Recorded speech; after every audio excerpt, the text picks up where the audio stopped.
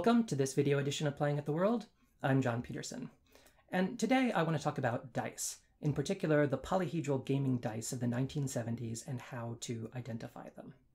Now, if you just want to roll old school, there is nothing wrong going with the dice from the Holmes Basic set. These 5 polyhedrons were by far the most common gaming dice of the late 1970s. Hundreds of thousands were made, there are still plenty in circulation, and they are 100% bona fide. But they weren't the only gaming dice that were made and marketed to gamers in the 1970s, and this video is a guide to identifying that first generation of gaming dice. Maybe if you have old dice and you're not sure who made them or when, or you want to start hunting these down and collecting them yourself, this video should be able to help. And along the way, we'll talk about how the massive gaming industry we have today got started. So get cozy, it is a bit of a long story. Before we start, it's important to say that polyhedral dice were not invented in the 1970s. Most war games before 1970 only used 6-sided dice, but wargamers who wanted to resolve complex statistical probabilities knew the limitations of only being able to generate random numbers 1 through 6. In fact, in the late 19th century, the wargame Strategos called for resolving numbers between 1 and 12.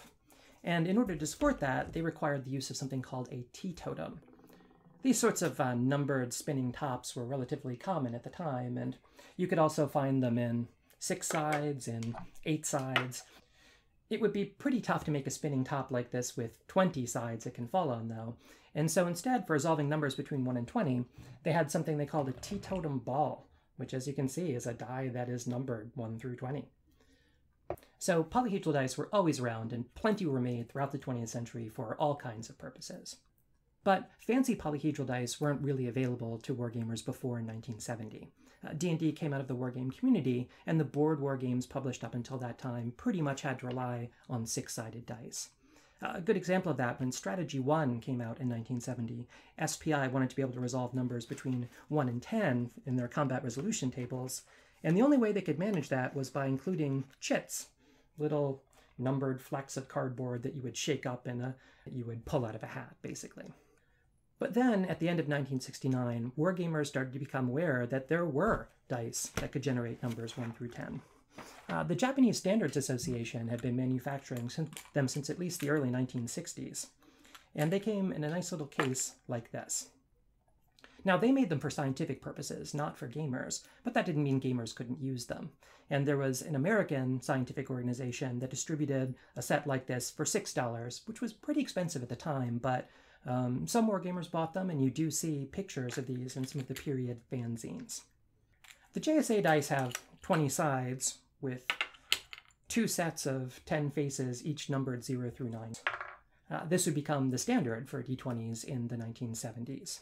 Early on, people called these decimal dice or decadice sometimes, and if you rolled 2 of them together, you could yield a percentile value.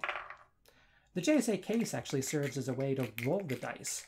You just shake it, set it down, and then you can read the values through the clear plastic in the back. Since the dice are pretty tiny, here I'll set one next to a Holmes Basic die for comparison, the case is also handy in that it keeps them organized so you don't actually lose them. The JSA dice are easy to recognize because of their small size and the distinctive numbering typeface on them. I'll have a bit more information about how to recognize them on my blog. By the time word of the JSA dice reached England, there was already a group there planning to manufacture D20s locally, the Bristol Wargames Society. The Bristol dice were the first D20s made by gamers for gamers. They were precision engineered down to 1/1000th of an inch, and they sold them in a pair as a black and a red die, which looked like this. These dice are a bit harder to identify. There's not a lot of period photography of the dice of the 1970s. One way we can authenticate them, though, is by looking at exact drawings that were made of these dice. If we look at the cover of one of the Bristol Wargame Society newsletters, we'll see a picture of their D20. If we compare that picture to this inked example of a red D20, we can see how the faces align, how the 2 in the middle is bounded by a triangle that touches the 9, the 8, and the 6. Now, there's usually some rhyme or reason to the placement of the numbers on a die, what we'll call today the dice map. The Bristol die uses an additive dice map, and what that means is that if you take a die like this and you look at a number on one face, that and the face on the opposite side, if you sum them, will add up to the same number. In the Bristol dice, that number is 9. So for example, if you find a number 4, the number on the opposite side will be a 5, adding up to 9. If you find a 7, on the other side will be a 2, adding up to 9. And if you find a 9, the other side will of course have a 0. This is the best way to identify the Bristol dice. If you find red or black dice that have this additive map adding up to 9 and they match the picture from that journal that I showed, then what you most likely have there is a Bristol die. Now, Bristol dice are scarce though. They were sold to support some Bristol War Game Society games like this Colonial Skirmish war game rules, which use these as percentage dice, where the red die represented tens and the black die single digits. Along with those rules, a small number of these dice were imported to America by a distributor named Zocchi, who would soon become the prime mover of the American dice industry. Luckily, news of the Bristol dice reached Gary Gygax, who was, at the time, working on a modern war game for Gaiden Games to be called Tractix. Now, Tractix is actually the first American game that calls for the use of a 20-sided die to resolve combat. So that meant Gaiden Games needed to find a source for these dice in America. In 1972, word began to spread through the hobby community that a company in Palo Alto, California called Creative Publications made a set of 5 polyhedral solids for sale as dice for $1.35 each. There are a few photographs of these to be found in the era, like this one. These dice were the first full polyhedral set that gamers could buy in the 1970s. As you can see, the D20 is a bit larger than a Bristol die, and where the Bristol die used an additive map, the Creative Publications D20 has what we call a symmetrical map. That is, if you see the number 7 on one side, on the opposite face, there will also be a 7. I found 7 to be the most useful number for symmetric maps, so we'll call the Creative Publications map a 7235. The 3 numbers touching the triangle surrounding the 7 are a 2, a 3, and a 5. There's a white D20, a blue D12, a green D8, a pink D6, and a yellow D4. I've heard some uncertainty about whether the first D6s that shipped in the Creative Publication sets were or were not pink. Unfortunately, as I said, there's not a ton of color photography of these things that we can recover from the 1970s, but there is fortunately one picture that shows a table at Gen Con in 1974 with a number of these Creative Publication sets on it, and all 3 of the D6s in that picture are pink, which I think is pretty decisive evidence for what the earliest ones were. Creative Publications still shipped these pink dice into the 1980s, as this catalog image shows. Gaiden Games resold the Creative Publications dice to support Tractix, and Gary Gygax experimented with them throughout 1973, even writing an article about the fascinating statistical probabilities that you could generate using these non-6-sided dice.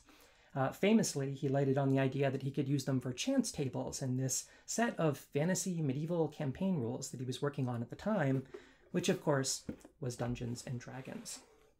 So when Gary's new company, Tactical Studies Rules, TSR, published D&D in 1974, they resold these Creative Publication solids, making them the first dice that gamers used to play D&D. At first, TSR marked them up to $1.75, but that climbed pretty quickly up to $2.50. In fact, that there were weeks there in 1974 when dice revenue accounted for like half of the gross money that went into TSR.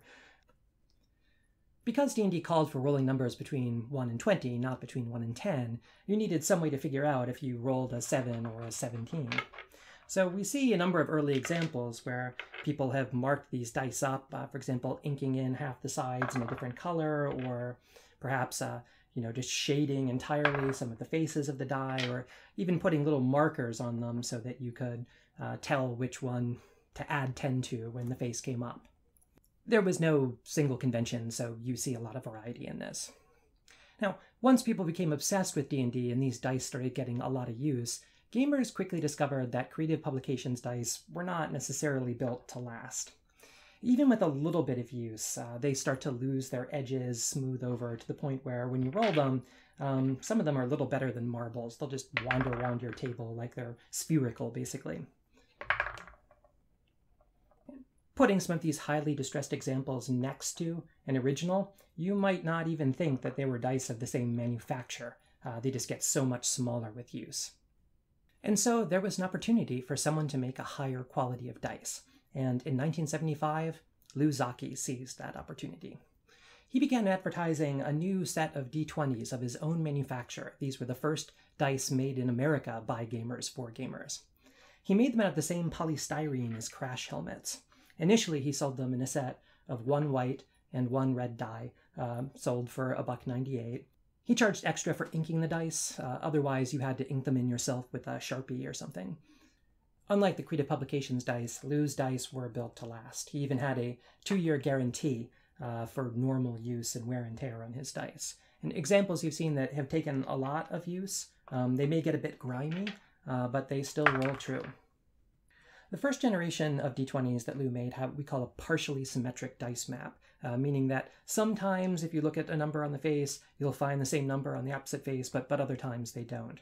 But you will, in his first generation map, always find that the number 7 is flanked by the numbers 2, 4, and 8. And therefore we call Lou Zocchi's first generation dice map the 7-2-4-8 map. TSR resold Lou's percentile dice along with the Creative Publications set into 1976, into what we call the white box era. But Lou's dice were popular enough that he decided he was going to go all in. He was going to make his own complete set of polyhedral dice. Now I say complete, but he started only making 4 because everyone already had pit D6s. There was no reason for him to make a new D6. He wanted the D20 that went with the set to be a different color than the ones he'd issued before, so he added to the red and white D20 a blue D20 fitting for the first American set of polyhedral dice, and then added to those a yellow D12, an orange D8, and a green D4. Lou's first generation polyhedral dice have a number of distinctive features. For one, the D12 is much larger than the D20. That's because his D12 was actually modeled on the Creative Publications D12, which is considerably larger than Lou's D20, which was sized more like a Bristol die was sized. Similarly, if you put a Creative Publications D4 next to Lou's D4, you'll see that they have pretty much the same size, the same arrangement of numbers, and the same pointiness. You know, you really don't want to step on one of these Creative Publications D4s, but they're made of softer stuff than Lou's D4s, which are just lethal weapons. So now there were 2 sets of polyhedral dice on the market. To compete, TSR just had to lower prices. And they did that by going around Creative Publications and getting to their manufacturer, who was Hong Kong-based, to make orders for massive numbers of these dice. TSR ordered them in massive numbers because they planned to ship them in their new flagship product, the Holmes Basic set. And this deal let them sell these dice for just $1.49 for a set. At the same time, they decided to stop selling Lou Zocchi's D20s as their percentile set, and instead they contracted with their Hong Kong supplier to make a pink D20 that they would then pair with the white one to sell as a percentile set.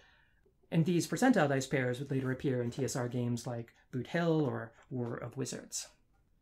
While the new TSR dice look very similar to the original Creative Publications set, there are a number of pretty obvious differences, the main one being, of course, the color of the D6.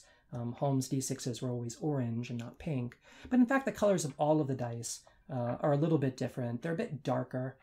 Looking at them up close, the Creative Publications numerals are also better inked and more finely articulated. Lou couldn't undersell TSR, but he could still compete with them on quality and variety. He took his initial D20 mold and started producing it in additional colors. We see yellow and orange and so on. But he also learned from his mistakes in his original first-generation die mold. The most obvious problem was with his oversized D12. It was, in a word, just warped. I mean, it's practically oblong. People complained about it, and actually, under the terms of his guarantee, he recalled these dice in 1977 after having made around 5,000 of them. Lou actually took the opportunity, as he redid his D12, to redo his entire first-generation dice mold. And his second-generation dice looked like this. As you can see, the D12 is much smaller, and the edges have been clipped off of the D4, so it's no longer quite as pointy and lethal. But Lou made a more subtle change to the D20, and to understand that, we need to get a bit into how dice are actually manufactured. Dice molds have an aperture where liquid plastic is injected into them and then cooled, and that aperture will always leave a blemish on the die, a piece of sprue plastic that needs to be cut off. In his first-generation D20, Lou placed the sprue on a vertex, as the Creative Publications dice had before him. The problem is that they can make the 5 faces that touch the vertex not align properly. So in his second-generation mold, he moved the sprue from the vertex to a face, the face of the 7 on one of his die molds, and onto the face of an 8 on the other die mold. This is another reason to always start with 7 when trying to identify a 1970s die. When Liu redesigned his dice, he decided to make the D20's die map fully symmetrical, and his map became probably the most common one of the dice that followed. It is a 7, 4, 5, 8 map, where the 7 borders the 4, 5, and 8. With his new molds, Liu began making his 4 polyhedrons in 6 colors.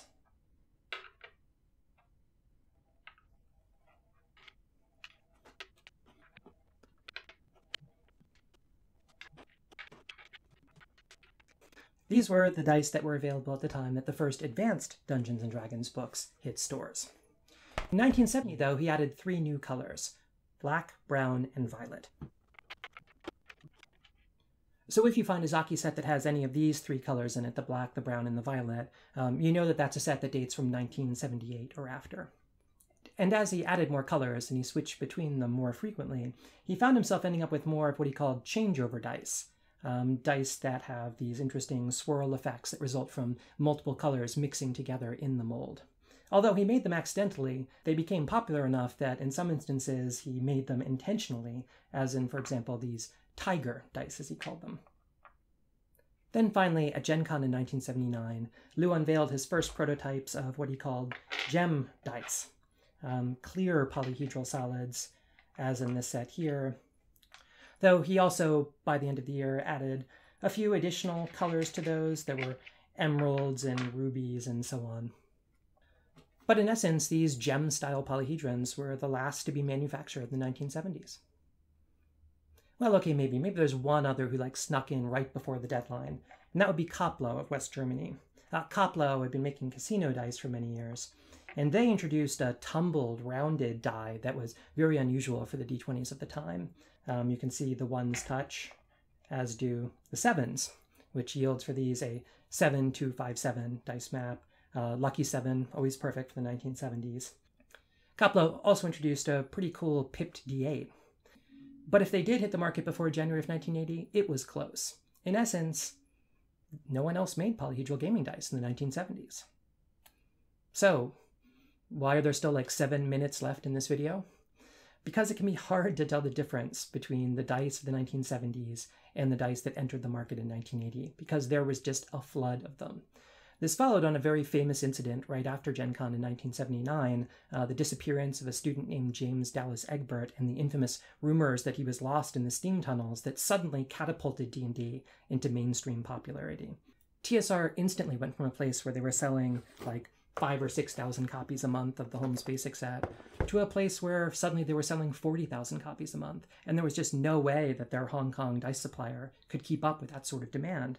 And so for a time in 1980, TSR was briefly reduced to the indignity of shipping chits instead of dice in their Holmes Basic sets.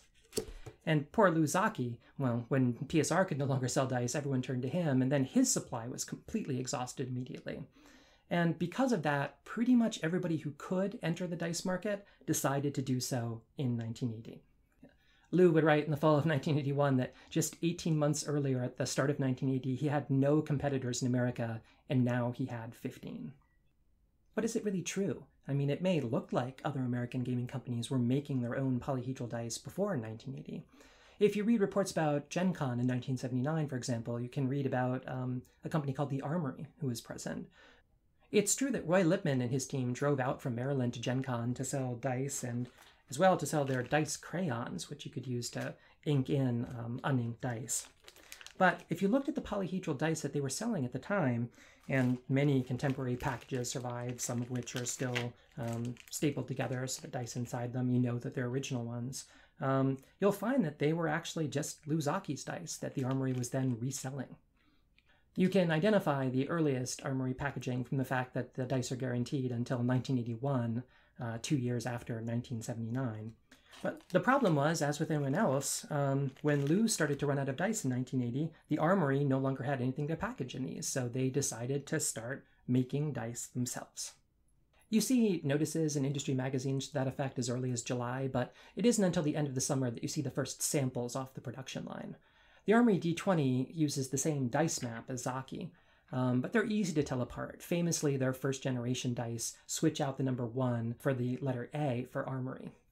For dice with multiple ones, do note that only one of them will be replaced by an A. So on the D4, there will be 2 regular ones and then 1 A. The Armory D12 is probably easily recognizable for the wide circular 0 on the 10. But again, these dice did not hit the market until late in 1980. Or take the case of Heritage. Already back in November of 1978, you can see polyhedral dice advertised for sale in their blister packs, but those too were just Zocchi's dice. As late as 1980, this Dungeon Dwellers pack here still contains Lou Zocchi's dice. To find Heritage's dice, you need to open some of these Adventure Gaming packs, and these contain the dice that Heritage made themselves.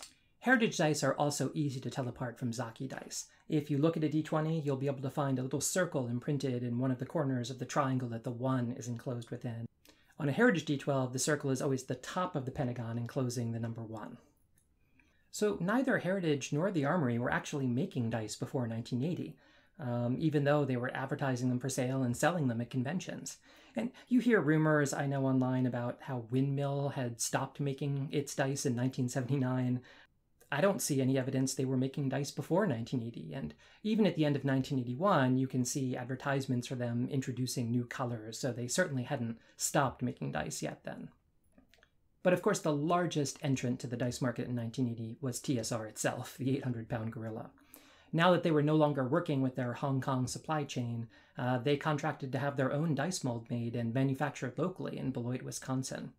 Where Game Science, Heritage, and the Armory had only really manufactured 4 polyhedral solids, TSR's mold was for 6 dice. They introduced their own D6, as well as a groundbreaking D10. You can see them as well in this picture from the 1980 Games Masters catalog, buried in a big pile of dice, which is incidentally a good kind of retrospective of the dice that were available up to the middle of 1980. This seems to have been an initial promotional run for TSR. The later dice that they shipped in the Moldvay basic set, most famously, didn't have the same kind of sparkly color to them.